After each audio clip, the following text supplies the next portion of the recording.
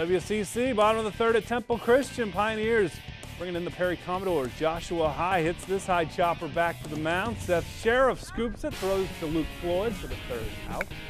And it's Ethan DeLeon, grounder to short. RJ King scoops and fires. The throw just beats DeLeon. That is the third out.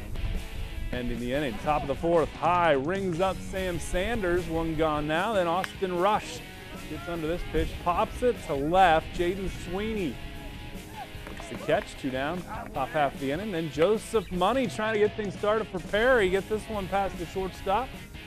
Rounds first, but then retreats back. So that goes for a single.